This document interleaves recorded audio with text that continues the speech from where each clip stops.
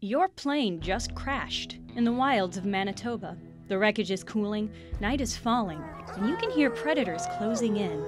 You search for supplies but find nothing but antiquated Game Boy peripherals. Which means you have nothing to be worried about. To survive this disaster, we're going to take a page out of Gunpei Yokoi's book. He knew that just because a technology was a little older didn't mean it was useless. In fact, his whole design theory relied on tech that wasn't cutting edge, a philosophy he called lateral thinking with withered technology. Take slightly out-of-date technology that is cheaper and easier to program and use it in interesting ways. The result was weird, great niche accessories like a barcode reader, a portable oscilloscope, a scooter engine diagnostic software. But none of that garbage is gonna save you. The sun is setting, the cold is starting to sink in, and northern Manitoba is about to get very dark. Almost as dark as your Game Boy's screen. Without a backlight, the notoriously dark screen isn't going to be useful for stumbling through the underbrush. Luckily, the market was quick to provide accessories that shed light on this. There were flashlights, deluxe flashlights, or the Game Boy equivalent of a mech suit. So how do you choose the one best for your unique catastrophe? Simple. You want the one that will best discourage predators. The Blob Light. Released for Halloween in the year 2000, this light was both fun and frightening, according to Robert Reinick, Nyko's VP of Marketing. Its external camouflage and internal eye spot mimicry will help you either evade or scare off Manitoba's large polar bear population. Come the dawn, it'll be time to start exploring Manitoba's muskeg swamps. Progress will be a lot slower if you don't grab these officially licensed Nintendo platform shoes. Commissioned from shoe designer Helen Red Richards, these Pika shoes were chasing a trend revived by the Spice Girls. There were 6 varieties in all, although no photos remain of the chunky green platforms mentioned in this article. It's possible that nobody ever actually owned a pair of these shoes because they were all made to order. You had to call Nintendo to commission a pair. But they were shown in a few art galleries in the UK, which means these are exhibition-quality art objects you're waiting in. Before we begin to select stitches, let's review the operation of the Game Boy. Your first instinct might be to scoff at the idea of a Game Boy sewing machine, much less carting one around Canada's lush forests. But this peripheral is not as strange as it seems, and the northern parts of Manitoba are subarctic, so you'll want to craft some winter wear. The Jaguar Nu Yell and the American version, the Singer Isaac, were pretty standard analog machines. But they were beefed up by interfacing with the Game Boy, which acted like a microprocessor.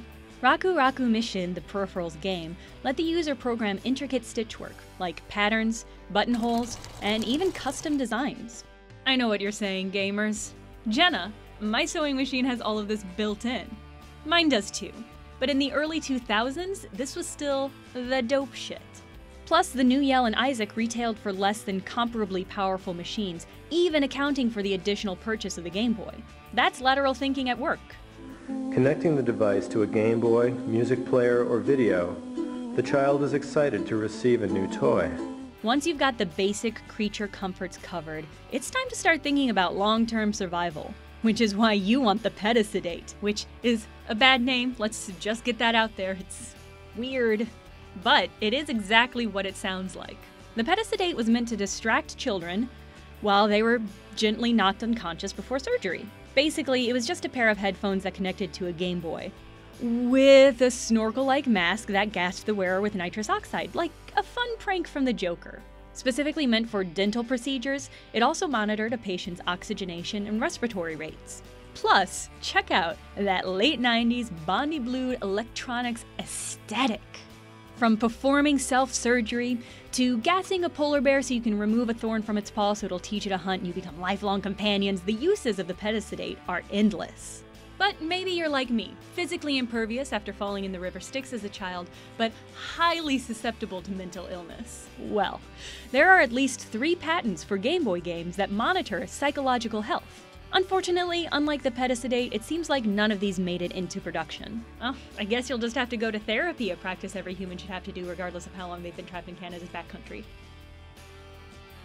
All of these suggestions have, of course, been 100% legitimate.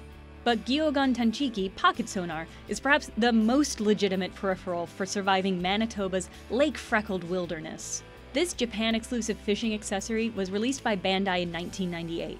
The cart had built-in sonar that could probe the water acoustically up to 20 meters. That info was fed into the cartridge to generate an image with all the deets on hot single fish in your area.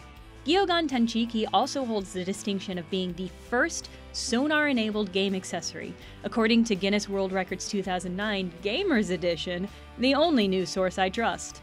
Like the sewing machine peripheral, the pocket sonar was a good value for the time because it used the Game Boy as a cheap, easily available microprocessor.